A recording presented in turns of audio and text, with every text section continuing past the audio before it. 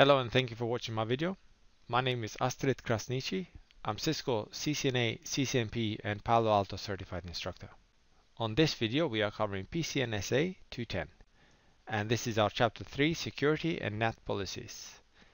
This is the fifth video of chapter 3 which is 3.5 lab security and NAT policies. So now in this video we put everything together. Whatever we learned in chapter 3 we put it into our lab. And the lab is going to be the first thing we're going to do in the lab. We're going to create tags to use them later with the security policy. Now, if you remember the tags, they were color-coded labels that were enabling us to group something or sort and filter object using keywords.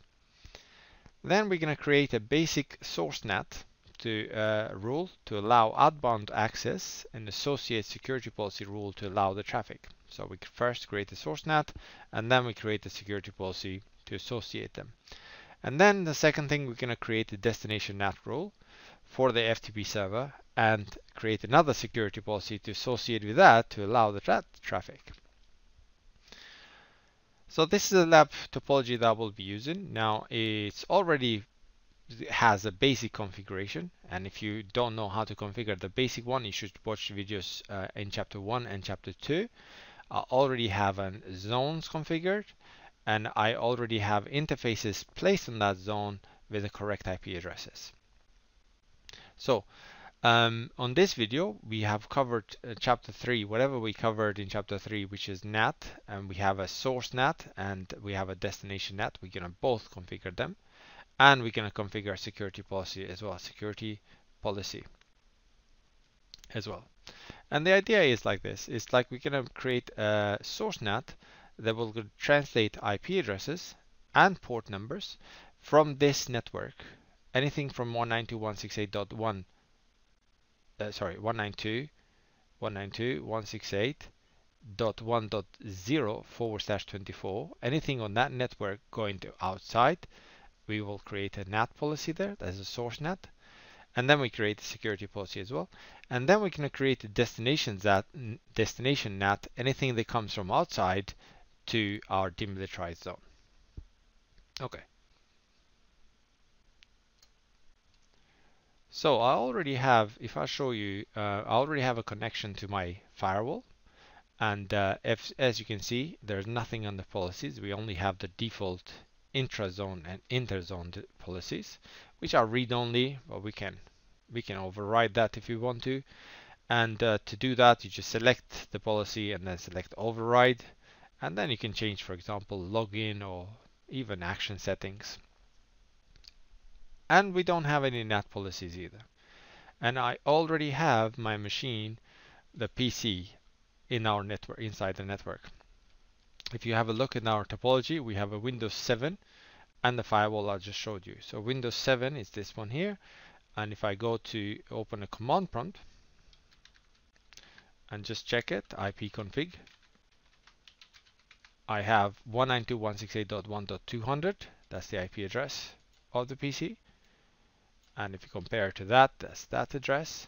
And the gateway is 192.168.1.1, which is this address of the internal address on the firewall. I should be able to ping that gateway IP address, so ping 192.168.1.1. And I've got a reply from my gateway. I should not be able to ping anything outside. For example, like a Google server, I'm not able to ping because there is no NAT or there is no actually security policy. That's interzone communication. Anyway, if I go to my firewall again, so the first thing was that we're going to configure is we're going to configure tags that we're going to use them with a security policy. And to configure tags, which are color-coded labels, you go to Objects and then Tags. And they're already predefined 2 tags, but we're going to create our own tags. So for example, the first is going to be in to out. And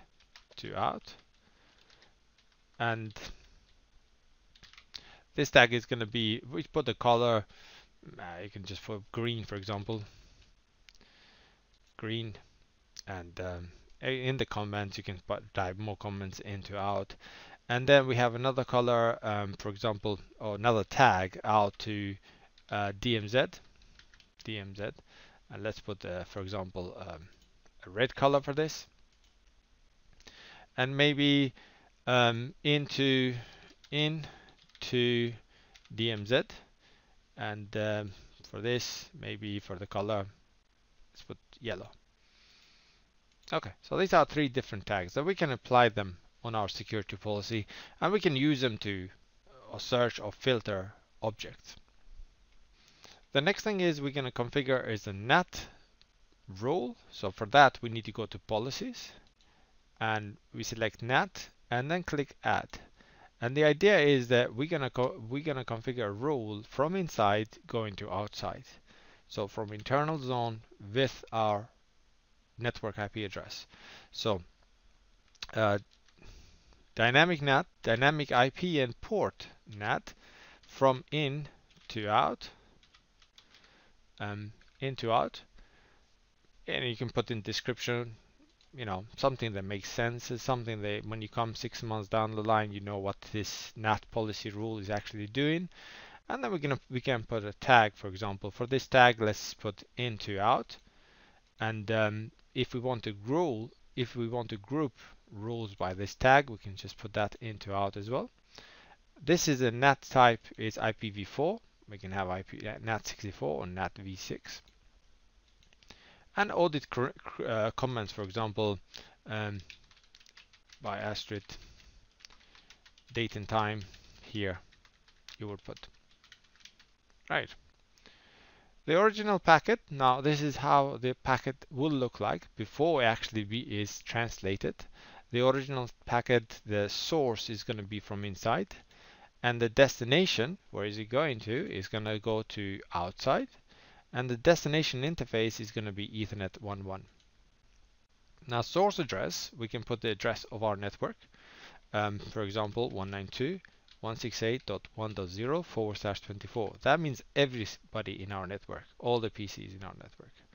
And then we could have created the address object to have this as a name rather than just IP address, but for that you should watch the videos. It goes in more detail in how to create in security policy rules.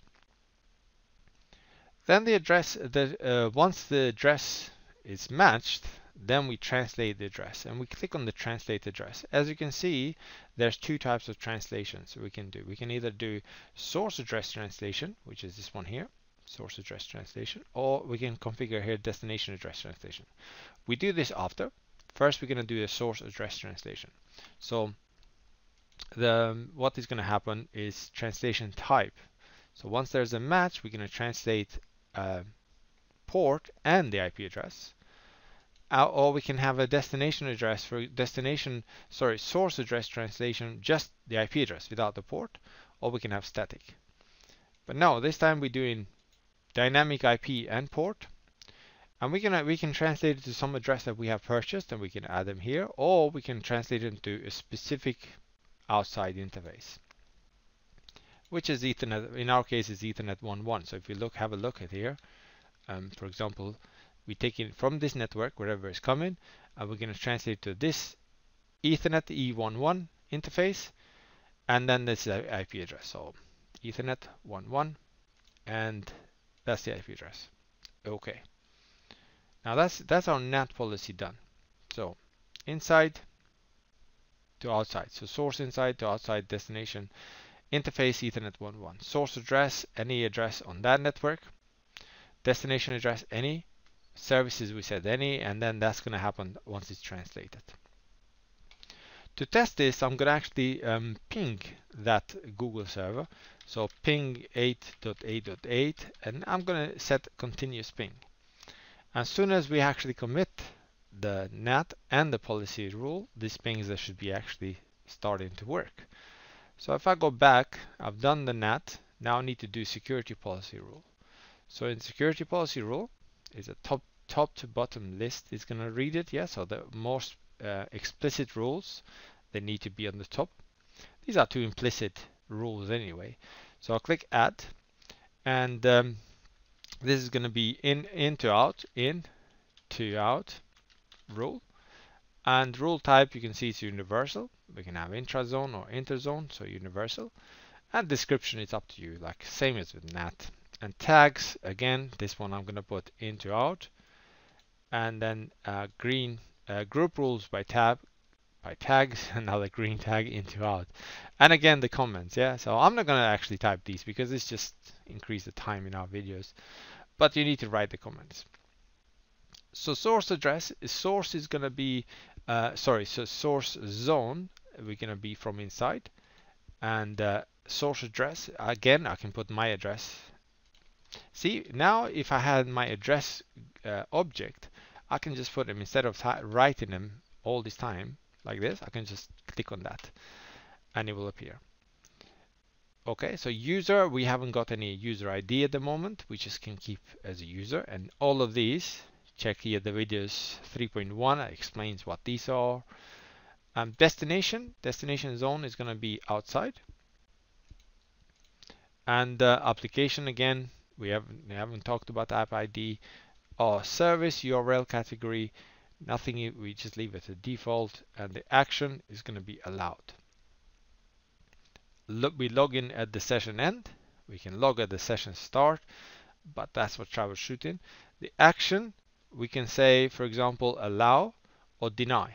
Deny, obviously, is going to drop. Allow is going to forward the traffic. Or we can say drop. Drop, we can send, obviously, will drop the packet, but it will reply with the ICMP unreachable message. Same thing, we can say it reset client, reset server, reset both. They will, if we say, for example, reset both the client and the server, the client is the initiator, the server is responder, we can send them ICMP unreachable as well. But this time we're going to allow the traffic. We have not configured any login, so we're just going to leave that as none. Profile setting, this is the next chapter, chapter 5, I think. And then other settings, like we can schedule. We haven't created any schedule or QoS marking. Now, the schedule, for example, I have done it on the video 3.2 or 3.3, I'm not sure, but you should be watching them. Like I said, they go in more detail. So we created a security policy that will be associated with the NAT policy, and it will allow that traffic. Right, if I commit this, after I committed, once I go back to my PC, I should see replies. I'm going to press commit again. Okay, now the committed has been completed successfully. I can close this, and I already can see some hit counts. I can see first hit, last hit, and hit count. So I'm pretty sure that this is replying now. Absolutely. So that policy is actually working. We have we can have a hit count on the NAT rule as well as security rule. So I can see in the security rule I have a hit count, but if I look at the NAT rule as well, I'm going to have a hit count on that as well. See, that is working as well. Okay, it's not just those pings. I can, for example, now even open a Facebook or any other, it will work because we have not identified what application. We just said any application. So I can open Facebook, I can ping, everything should work. All right, so let me just, log in there and see. And we can also see in the monitor. So if I go to monitor, and logs and then traffic, I can see my PC is actually talking to the Google server. DNS is pinging it as well, and later on there's going to be appearance on Facebook and whatever applications I use, like a web browsing. So we see Google base as well there. The next thing we're going to do is we're going to create a destination NAT. Now, if you look at the lab, for the destination NAT, what we're going to do, we're going to use this FTP server.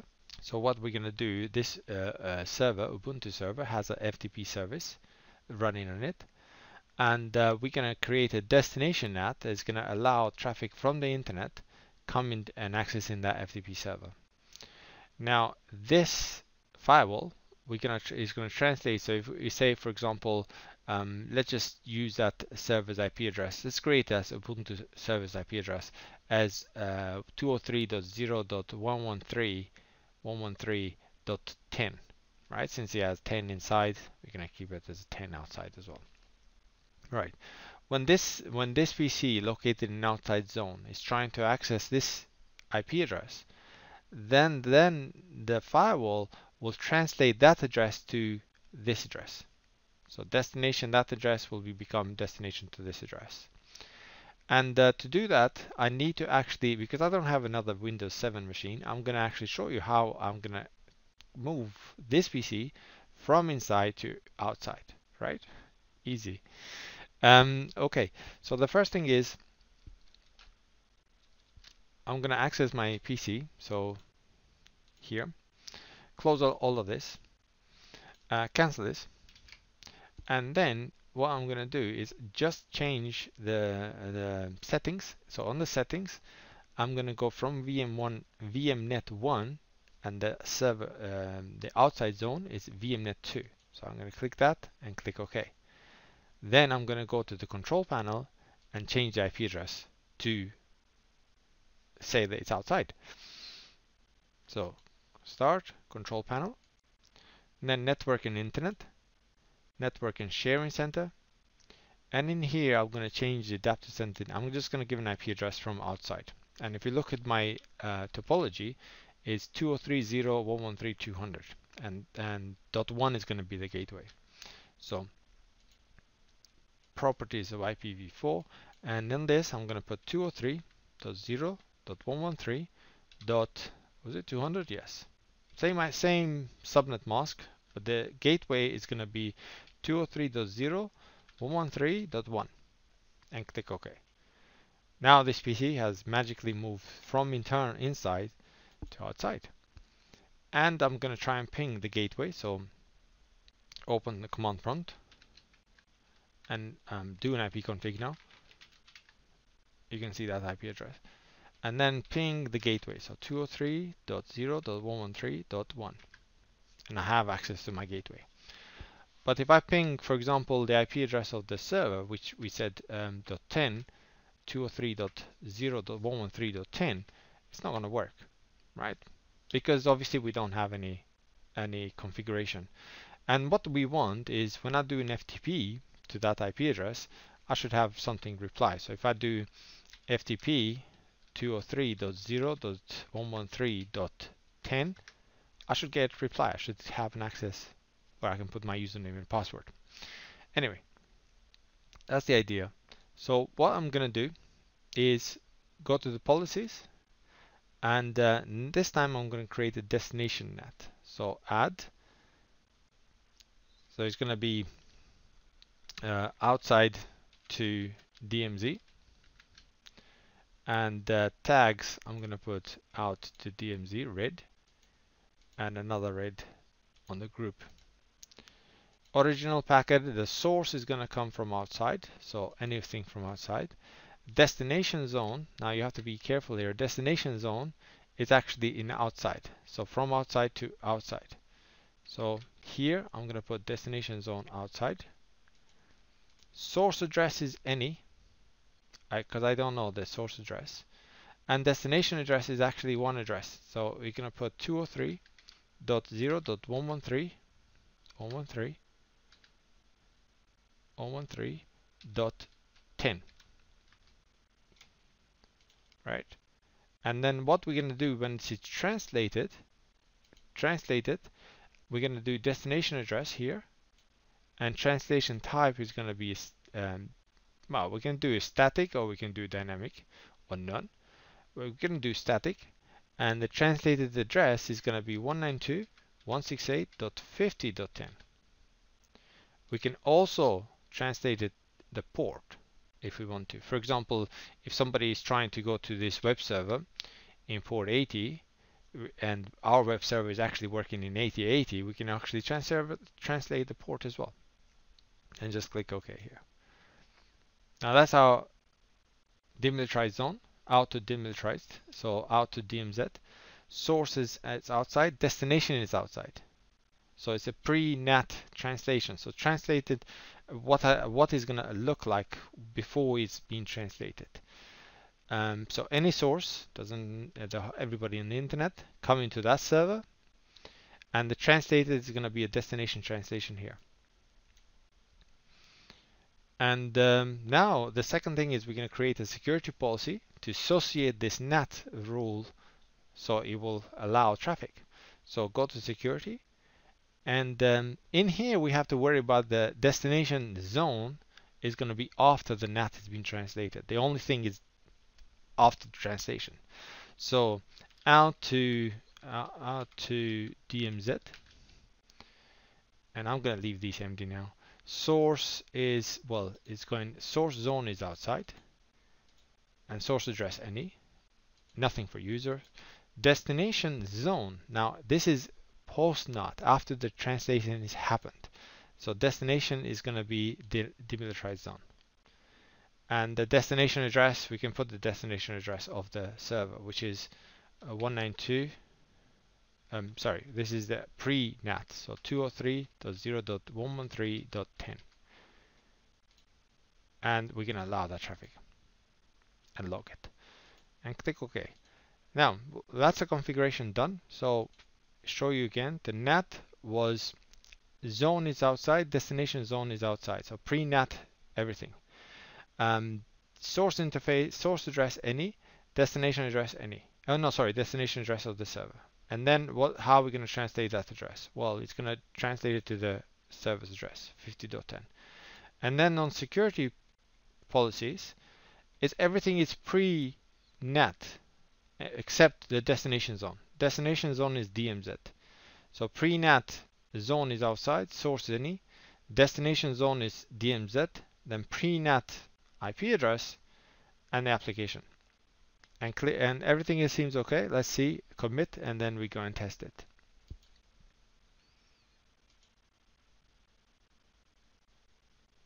Okay, now that we have committed successfully, we can close that. And I'm going to go to my PC. It's now an outside location. And I'm going to try to, it's already in, you see? It's already in because it was already, okay, so let me exit from that and I'll quit or buy.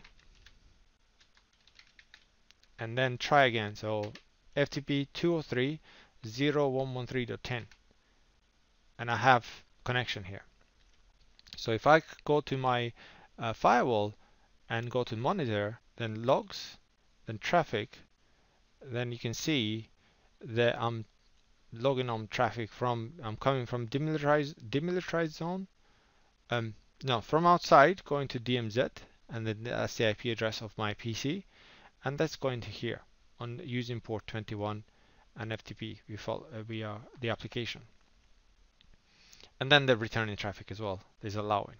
Then we can go in more detail of the packet. So we can, if I click on this magnifying glass here, then it will open a bit more detail about those packets, the source address, and then destination address, then what we do in the NAT IP address translation. Okay, excellent. Thank you for watching lesson or lab 3.5, security and NAT policies. This is of chapter 3, security and NAT policy. Please have a look at my other videos and don't forget to subscribe. This has been Astrid Krasniqi. Bye bye.